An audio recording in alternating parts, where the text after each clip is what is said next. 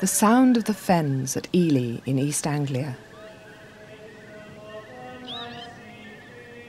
And the ancient music in praise of God, which has echoed through the great cathedral for more than 800 years.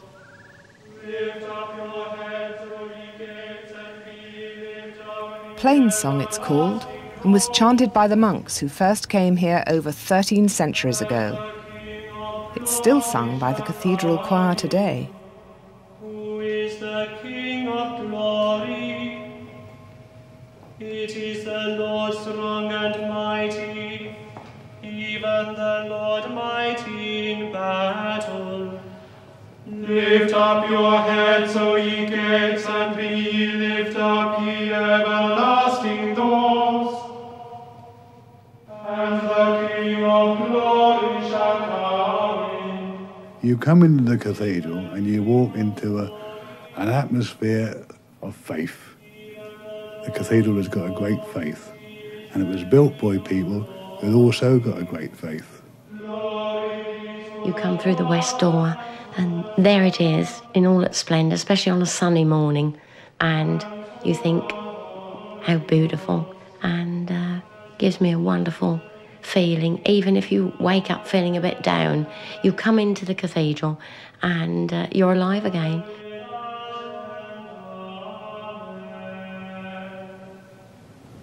Across the flat of the fens, Ely Cathedral looks like an exotic liner riding out a storm on a sullen sea.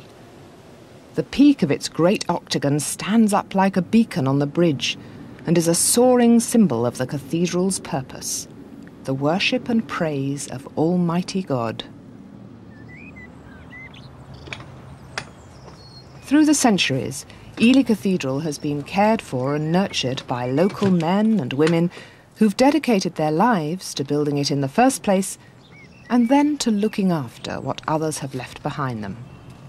One such is today's head verger, Derek Butler, who lives in the sacrist gate in the close and even has a gargoyle of himself high on the north wall. Thus he's immortalised for future generations.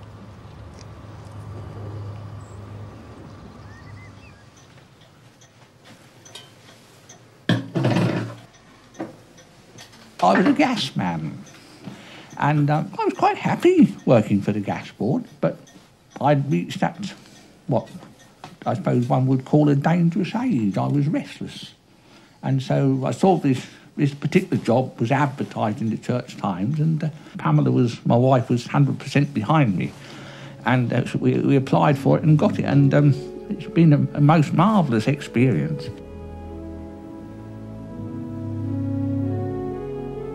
Every weekday morning at 20 to 8 we have matins, and at 8 o'clock we have a communion service. And each weekday morning the procedure is that we have those two services in a different chapel. And so what you find is that from Monday to Saturday, if you have your matins and communion in a different chapel each morning, you will find in the course of the week you have in fact gone round the whole building for worship.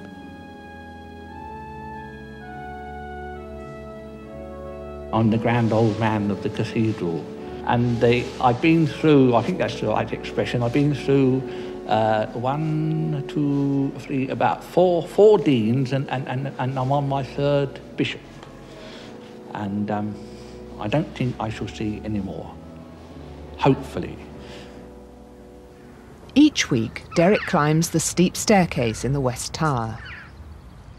One of the reasons why I like the clock tower is because it is one of the few places that I can go to, and I know jolly well no one's going to bother me because very few people are going to climb up after me. But I go up twice a week to wind it. It will go 7 or 8 days from winding to winding, but if you go up every 7 or 8 days, you've got a tremendous amount of winding to do. And if you go up twice a week, you haven't got so much winding, but you've got more climbing. So as I say, it's a case of swings and roundabouts. Either you climb or you wind. It's quite a lovely old piece of mechanism, really. Date is 1812, which is the year that Napoleon went to Moscow, which I always think about when I'm sitting up there looking at 1812, about the overture as well.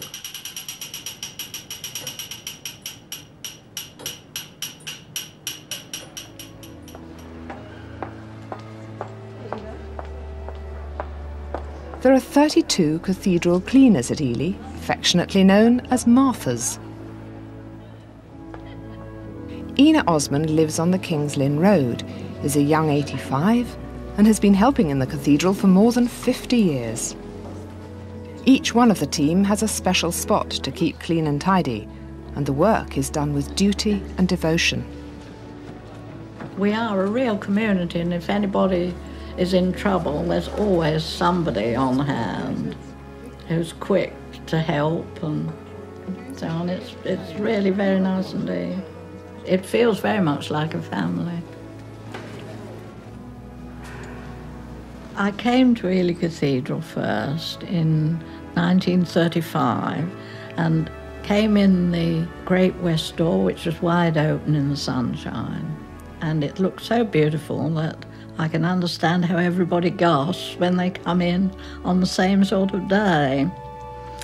And it made a great impression on me, and I've loved it ever since.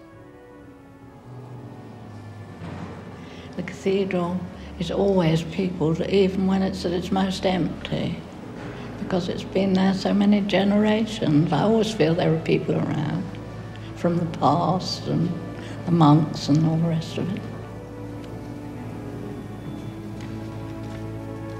I love the building and the stonework and everything else, and the fact that it's had services for so many years and it's become a holy place.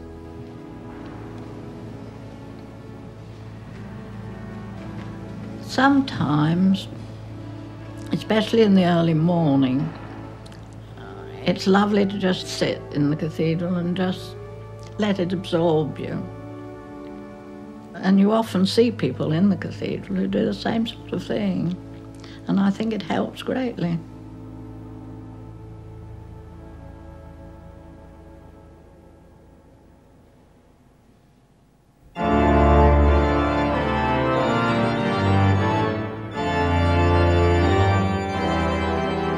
It was in 673 AD that Queen Etheldreda founded her monastery on what was then the remote Isle of Ely, surrounded and protected by the flooded Fenland. Alas, it was not sufficiently isolated to protect it from the Danes, who attacked it from the sea in 870 AD, sacked the buildings, massacred monks and nuns, and left the place a ruin. When the building was restored, King Canute often visited the island by boat. On hearing the monks singing, he ordered his oarsmen to row closer so he could listen more easily.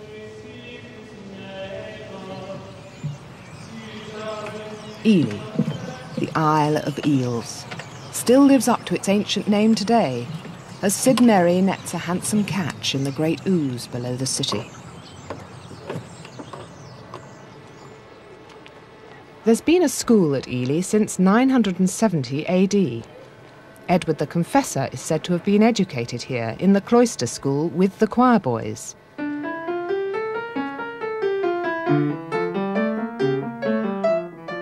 Today, 13-year-old George Bartle is head chorister of the Ely Cathedral Choir. My singing is my way of communicating with God. And on a cold evening, even when there's no one there, I feel that God's always there listening. And even if it's a rubbish evensong, he doesn't mind.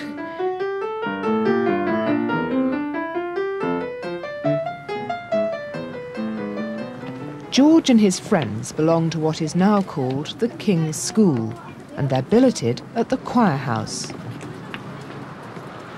On a February afternoon, one of their pleasures is to go out for muddy winter walks on the surrounding Fenland.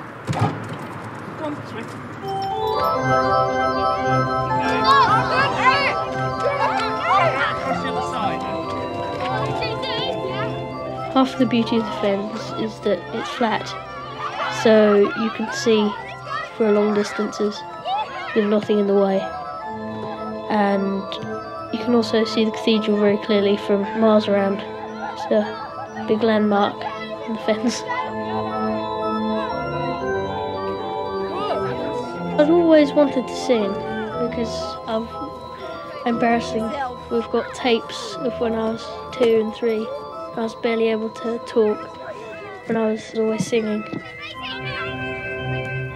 It makes you feel very glad that you can give people so much joy by doing something you love so much.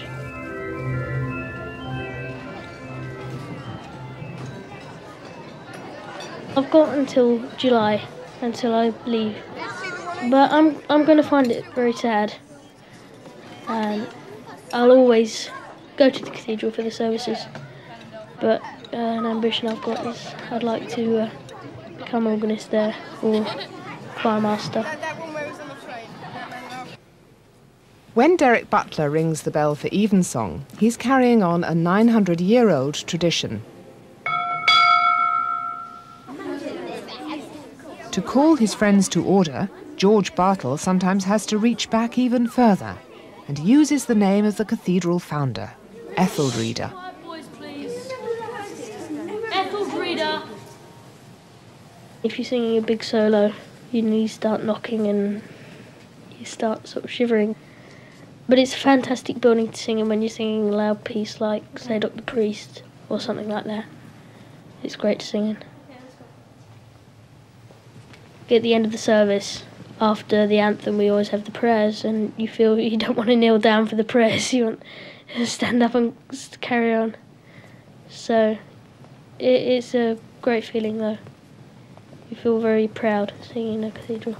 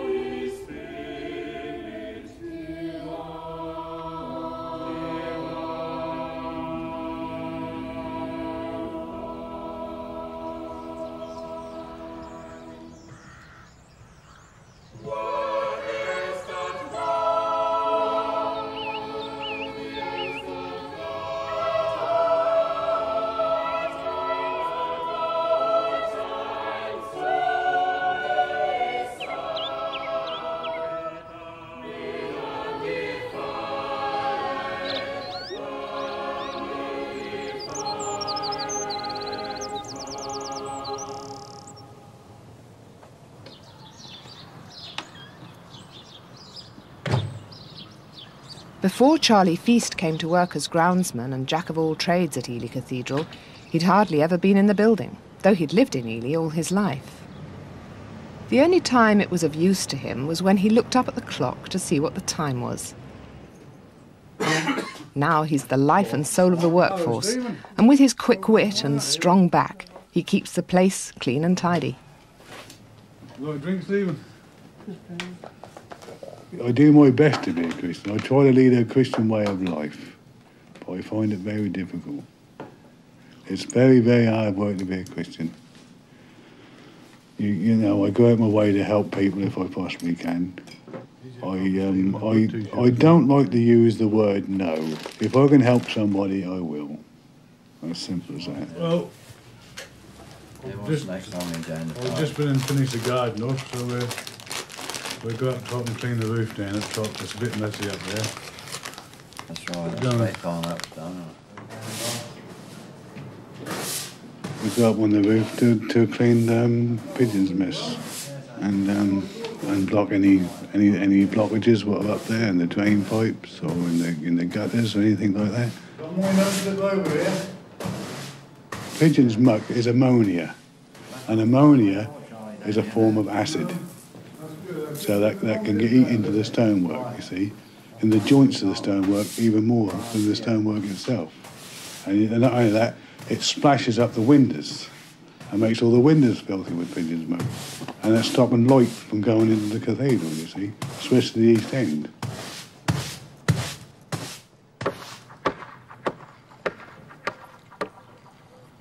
I work with Bob Pearson. He's got a very good attitude on life. He's got a good attitude about work. We have a good working relationship. We do odd jobs together. We cut hedges together. Sometimes we do gardening together. You know, and we get on very well together.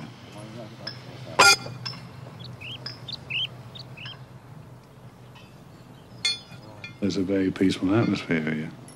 When I'm working outside in the summertime, all I can hear is the birds whistling in the gardens. It's wonderful.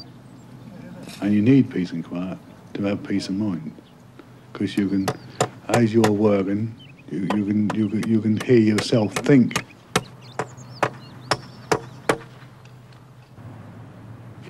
Charlie's favourite place in the cathedral is at the top of the octagon, which he has to reach through doors which might have baffled Alice in Wonderland. They must have been very small people when they built the octagon, because I'm not a small man, and I have a job getting in and out of them. All this English oak was built here by 15 carpenters and apprentices between 1322 and 1340. It took them roughly 20 years to do it. And the 8 uprights that go around the octagon lantern, they're 64 foot in length, and they're 2 foot square, and they weigh 10 ton apiece. And with the lead and all the oak what's in here is 400 ton of weight in this octagon lantern. It's amazing how they built it. I would really like to know how they built it. To my mind, it's the 8th wonder of the world.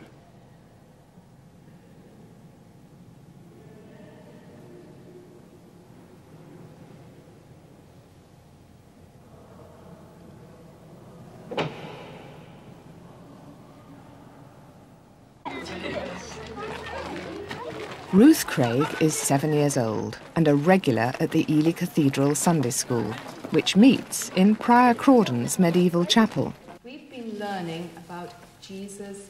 Ruth's mother, Helen, has 4 other children, all of them involved in the Sunday school. On weekdays, Helen teaches and Ruth learns at the local junior school. How is Jesus going to come into this city?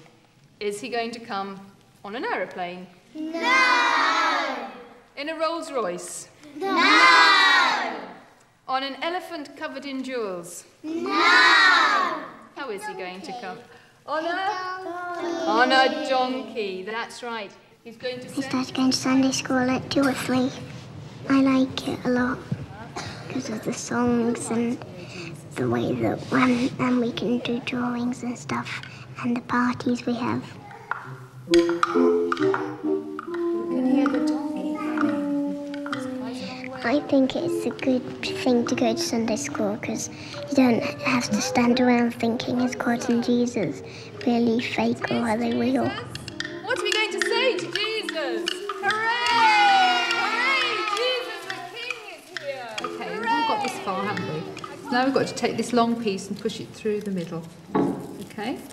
Just thread it through until it comes right down. Until you've got a loop at the top, which isn't quite as big as the 2 at the side.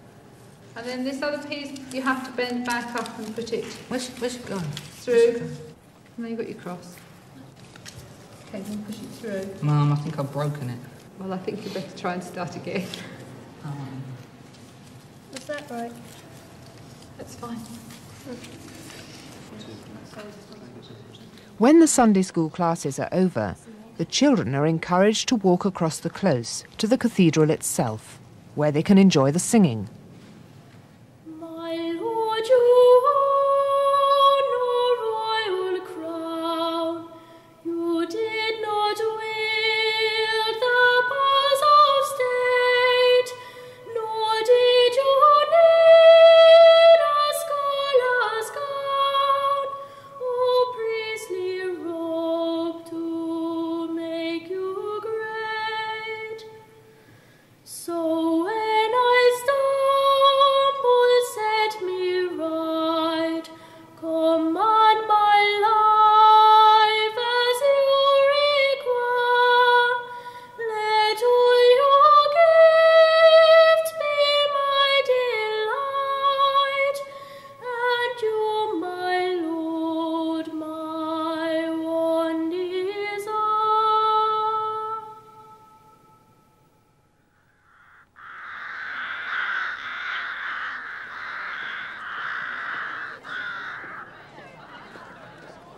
The students of the King's School give Ely the feel of a university city, with their gowns, scarves and chatter.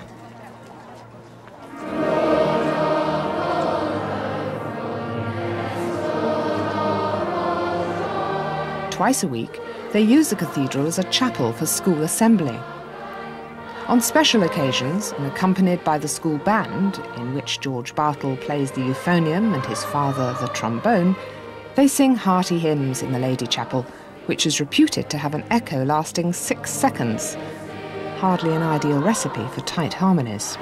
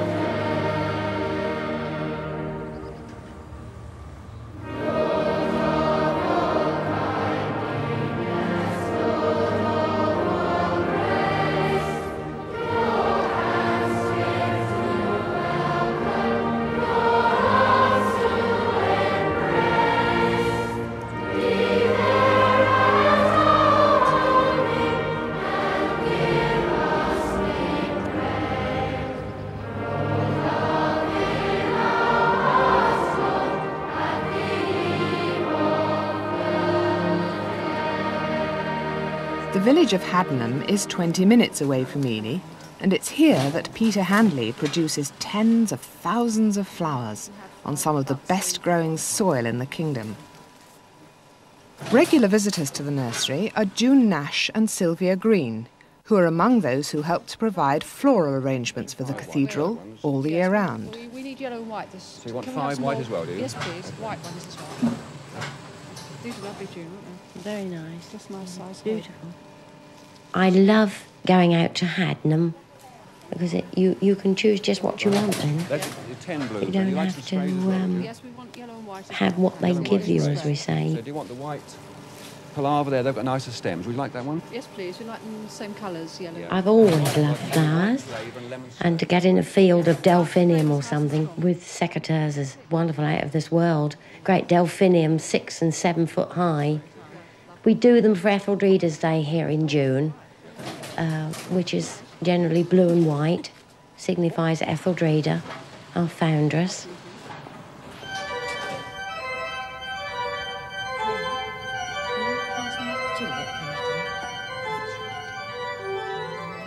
I've always loved the cathedral right from a very little girl. My earliest memory is about probably 5 years old, coming into the cathedral with my mother, who had no hat in those days. It was wartime, and had to walk through the cathedral with handkerchiefs, as they were not allowed in the cathedral without a hat on.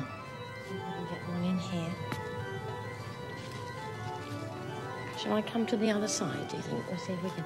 You need lots of stamina for flower arranging.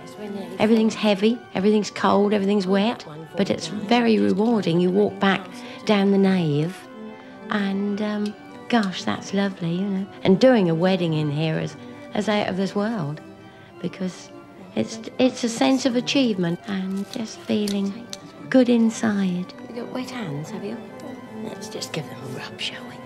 Does it feel cold? Does it? Is it all cold? And that one's cold, and this one's warm. Is it? Yeah. That's because I've had that one in the water, isn't it? This wonderful, warm feeling. It helps enormously. I think it would help anyone to come into the cathedrals more and to look around and just feel this wonderful, peaceful feeling that God is always with us.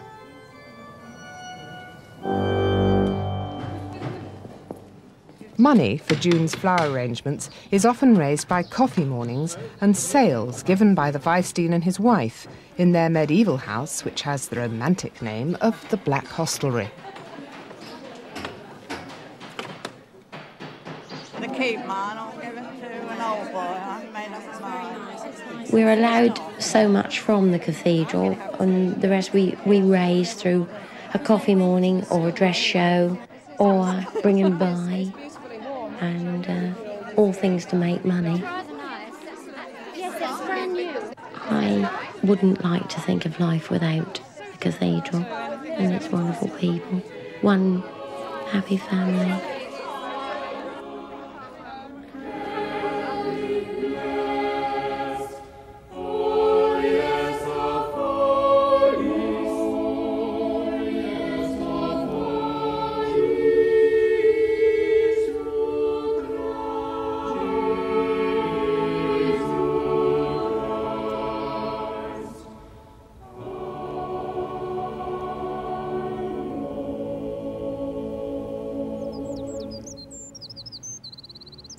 There is a sense of mystery about Ely Cathedral, which reflects the mystery and magic of the Fens themselves. So isolated they are, so lonely, and so full of the atmosphere of antiquity. In Hereward the Wake, Charles Kingsley wrote, "They have a beauty of their own, those great Fens, a beauty of the sea, of boundless expanse and freedom. That vastness still gives such cloudlands, such sunrises, such sunsets, as can be seen nowhere else within these isles." And nothing like Ely Cathedral exists anywhere else either. Its magic is its own secret, carefully guarded and shared most closely perhaps by thousands of willing workers and volunteers who over the centuries have made it part of their spiritual lives and a unique part of the religious life of this country.